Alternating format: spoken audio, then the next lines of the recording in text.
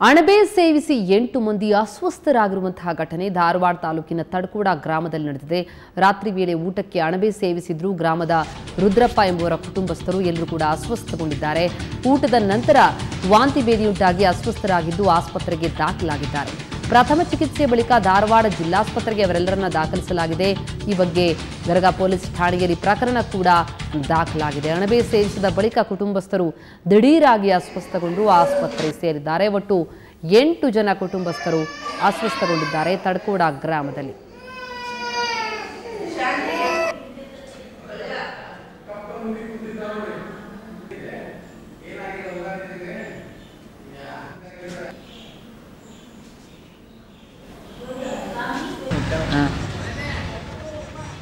ಅಣಬೆ ಸೇವಿಸಿ 8 ಮಂದಿ ಅಸ್ವಸ್ಥರಾಗಿದ್ದಾರೆ. ಒಂದೇ ಕುಟುಂಬದವರು ರಾತ್ರಿ ಊಟ ಮಾಡಿದ ನಂತರ ವಾಂತಿ ಭೇದಿ ಉಂಟಾಗಿದೆ. ಅಣಬೆಯನ್ನು ಸೇವಿಸಿದರು ರಾತ್ರಿ ಊಟಕ್ಕೆ, ನಂತರ ಅವರು ಅಸ್ವಸ್ಥಗೊಂಡಿದ್ದಾರೆ. ವಾಂತಿ ಭೇದಿ ಉಂಟಾದಂತಹ ಹಿನ್ನೆಲೆಯಲ್ಲಿ ಅವರನ್ನು ಆಸ್ಪತ್ರೆಗೆ ದಾಖಲಿಸಿ ಚಿಕಿತ್ಸೆಯನ್ನು ನೀಡಲಾಗ್ತಾ ಇದೆ. ಈಗಾಗಲೇ ಈ ಕುರಿತು ಪ್ರಕರಣ ಕೂಡ ದಾಖಲಾಗಿರುವಂಥದ್ದು. ದಿಢೀರಾಗಿ ಅಸ್ವಸ್ಥಗೊಂಡರು 8 ಮಂದಿ.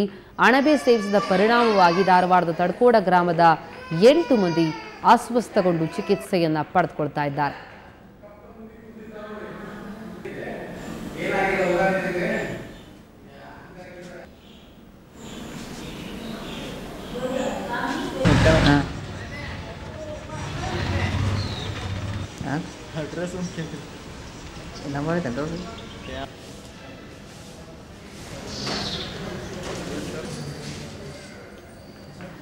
ಈ ಘಟನೆ ನಡೆದಿರುವಂಥದ್ದು ತಡಕೋಡ ಗ್ರಾಮದಲ್ಲಿ. ಧಾರವಾಡ ಜಿಲ್ಲೆ ತಡಕೋಡ ಗ್ರಾಮದಲ್ಲಿ ಒಂದೇ ಕುಟುಂಬದ 8 ಮಂದಿ ರಾತ್ರಿ ಊಟಕ್ಕೆ ಅಣಬೆ ಸೇವಿಸಿದ ಪರಿಣಾಮವಾಗಿ ಅಸ್ವಸ್ಥಗೊಂಡಿದ್ದಾರೆ.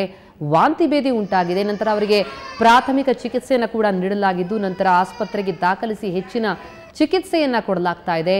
ಈ ಕುರಿತು ಗರಗ ಪೊಲೀಸ್ ಠಾಣೆಯ ವ್ಯಾಪ್ತಿಯಲ್ಲಿ ಪ್ರಕರಣ ಕೂಡ ದಾಖಲಾಗಿರುವಂಥದ್ದು. ಊಟ ಮಾಡಿದ ನಂತರ ವಾಂತಿ ಭೇದಿ ಉಂಟಾಗಿದೆ. ಊಟಕ್ಕೆ ಅಣಬೆ ತಿಂದಿದೆ ಇದಕ್ಕೆಲ್ಲ ಕಾರಣನಾ ಅನ್ನುವಂಥದ್ದು ಈಗಿರುವ ಪ್ರಶ್ನೆ. ಈ ಕುರಿತು ಇನ್ನಷ್ಟು ಡೀಟೇಲ್ಸ್ ಕೊಡ್ತಾರೆ ನಮ್ಮ ರಿಪೋರ್ಟರ್ ವೀರೇಶ್. ಈಗ ನಮ್ಮ ಜೊತೆ ದೂರವಾಣಿ ಸಂಪರ್ಕದಲ್ಲಿದ್ದಾರೆ. ವೀರೇಶ್, ಅಣಬೆ ಸೇವಿಸಿದ್ರಿಂದಲೇ ಈ ಕುಟುಂಬಸ್ಥರು ಅಸ್ವಸ್ಥರಾದ್ರ, ವೈದ್ಯರೇನು ಹೇಳ್ತಿದ್ದಾರೆ ಅವರ ಬಗ್ಗೆ? ಪ್ರಥಮ ಏನು ಧಾರವಾಡ ಜಿಲ್ಲೆಯ ಧಾರವಾಡ ತಾಲೂಕಿನ ತಡಕೋಡ ಗ್ರಾಮದಲ್ಲಿ ನಿನ್ನೆ ಈ ರುದ್ರಪ್ಪ ಎಂಬ ರೈತರು ಏನಿದ್ದಾರೆ, ಇವರು ಹೊಲಕ್ಕೆ ಹೋಗ್ತಾರೆ. ಹೊಲಕ್ಕೆ ಹೋದಂತ ಸಂದರ್ಭದಲ್ಲಿ ಹೊಲದಲ್ಲಿ ಅಣಬೆ ಬೆಳೆದಿರ್ತದೆ.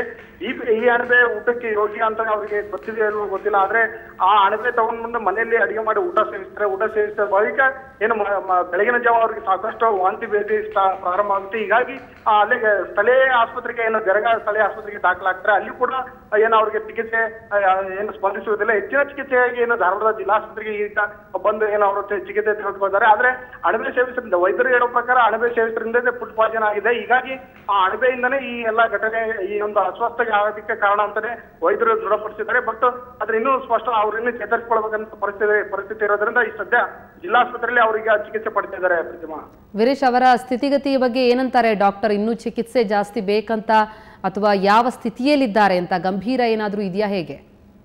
ಪ್ರತಿಮಾ, ಫುಡ್ ಪಾಯ್ಸನ್ ಅಂದ ತಕ್ಷಣ ನಾವು ಯಾಕಂದ್ರೆ ಅದು ಆದಷ್ಟು ಮೈಗೆ ಏನು ದೇಹಕ್ಕೆ ಬೇಗನೆ ಅಳವಡಿಸ್ಕೊಳ್ಳೋದ್ರಿಂದ ಅದನ್ನ ಅವ್ರು ಈಗಾಗಲೇ ಸಾಕಷ್ಟು ಚಿಕಿತ್ಸೆ ಕೊಟ್ಟಿದ್ದಾರೆ. ಬಟ್ ಈಗ ಸ್ವಲ್ಪ ನಿಧಾನಗೊಂಡಿದ್ರಿಂದ ಅವ್ರಿಗೆ ಇನ್ನೂ ಹೆಚ್ಚಿನ ಚಿಕಿತ್ಸೆ ಕೊಡುವಂತದ್ದು ಕೂಡ ಅವಶ್ಯಕತೆ ಇದೆ. ಇನ್ನೇನು ಕೆಲವೇ ಗಂಟೆಗಳಲ್ಲಿ ಅವರ ಚೇತರಿಕೆ ನೋಡ್ಕೊಂಡ ನಂತರ ಮುಂದಿನ ಬದಲಾವಣೆಗೆ ನಾವು ತಿಳಿಸುವ ಅನ್ನೋ ಮಾಹಿತಿನ ವೈದ್ಯರು ಹೇಳಿರುವಂತದ್ದು. ಯಾಕಂದ್ರೆ ಈಗಷ್ಟೇ ತಾನೇ ಏನು ಅವರು ಸ್ವಲ್ಪ ಕಣ್ಣು ಬಿಟ್ಟು ಮಾತಾಡುವಂಥದ್ದು ಅಂತ ಈ ದೃಶ್ಯಗಳು ಇರೋದ್ರಿಂದ ಅವ್ರು ಬೇಗನೆ ಚೇತರಿಸಿಕೊಳ್ಬಹುದು ಅನ್ನೋ ಕಾರಣದಿಂದ ಇನ್ನೂ ಕೂಡ ಇಲ್ಲಿ ಜಿಲ್ಲಾಸ್ಪತ್ರೆಯಲ್ಲಿ ಇದ್ದಾರೆ. ಇನ್ನೊಂದು 2-3 ಗಂಟೆಗಳ ಕಾಲ ಅವರನ್ನ ಏನು ಅವರ ಒಂದು ಆಕ್ಟಿವಿಟೀಸ್ ನೋಡ್ಕೊಂಡು ನಂತರ ಬೇರೆ ಒಂದು ಹೆಚ್ಚಿನ ಚಿಕಿತ್ಸೆಗಾಗಿ ಬೇರೆ ಕಡೆ ಆಸ್ಪತ್ರೆಗೆ ರವಾನಿಸುವ ಒಂದು ಸೂಚನೆ ಇದೆ. ಪ್ರತಿಮಾ, ಥ್ಯಾಂಕ್ ಯು ವೀರೇಶ್ ತಮ್ಮೆಲ್ಲ ಮಾಹಿತಿಗೆ.